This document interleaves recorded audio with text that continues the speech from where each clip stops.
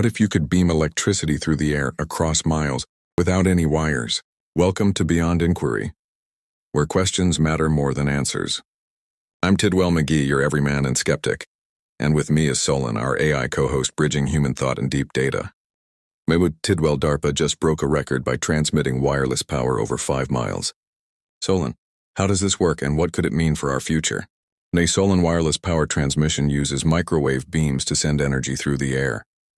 The transmitter converts electricity into microwaves. Those microwaves travel to a receiver that turns them back into usable electricity. Potential applications include powering drones indefinitely, supplying energy to remote military bases, and in the long term, beaming solar energy collected in space down to Earth. That sounds incredible. But are there risks here? Safety is critical. Microwave beams at high intensity can damage biological tissue if not properly contained. There are also efficiency limitations. Currently, significant energy is lost in conversion and transmission, but technological improvements are steadily increasing these efficiencies.